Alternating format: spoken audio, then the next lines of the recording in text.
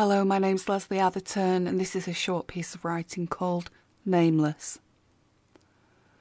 10 years ago today, I watched as Duncan, my daughter's new husband, stroked her on the back, smoothed her chestnut curls, and planted a kiss on her forehead. In the midst of the wedding party, he was making the promise that she would always be his girl, be protected and loved and looked after.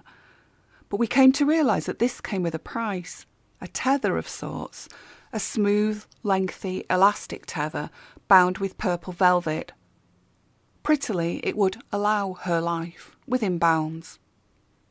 I watched 10 years ago today, and I remember this nice enough man following in the footsteps generations above him had written in stone.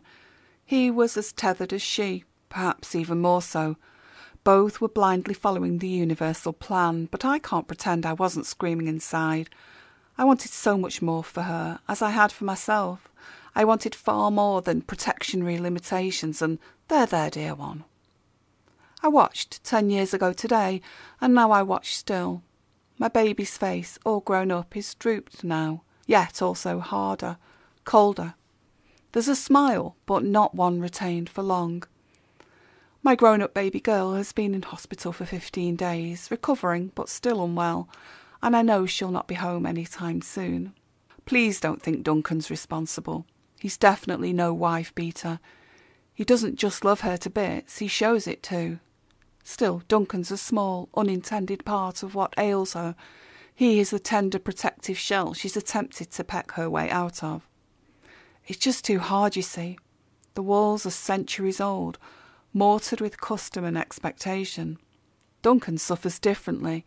His walls are softer and far more flexible.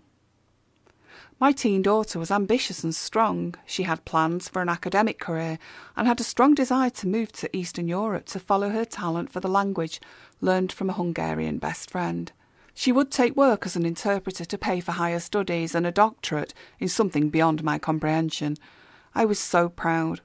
Still am. But her ambition wasn't to be. They married on her 18th birthday as her gap year began, and she miscarried the week later. That year the tethers should have snapped, the walls should have cracked, and their adventures should have begun together. But Duncan, being that bit older and having already been to college, got his career, house and wife. My daughter got, I don't know, she got something. But now even Duncan sees it and grieves. Her illness is life-caused. She's unwell with unsatisfied longing for something. Not a baby, though. Babies tie knots in the tethers. And all her non-chances, non-strong, non-challenges have sunk deep into her paws. But I love her, I protect her, Duncan insists, from the right side of her security fence. She loves him, but does so with a numbed fury rather than passion. He's not missed life's opportunities, so how can she explain? When he asks her what she wants, she isn't sure how to answer, but he would have answers if she asked him. How frightening to articulate. This is not a new car, a move to the country, a laptop, a child. She desires life in its fullness, but also desires non-continuance. Death, if you like. She tells me she wants to be in a place where the lack of a male organ doesn't condemn her as a dimwit. She tells me she feels like a dimwit, using the word as weaponry, as battle cry. You dimwit.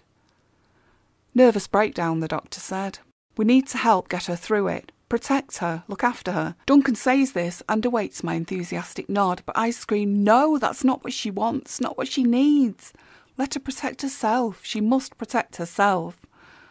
Duncan is the only dissenter, as the doctor and I confer. The doctor has also fought against protection from the vagaries of the outside world. She nods at my daughter, who nods back, understanding a little. Is it too late for me? My girl asks. The doctor shakes her head.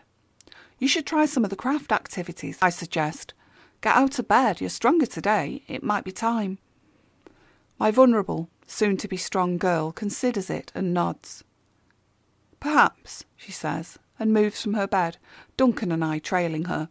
She takes a seat in front of a slab of air-drying clay and seeks instruction from a round-faced instructor who says, do whatever you want. But she can't know, she can't see through closed doors.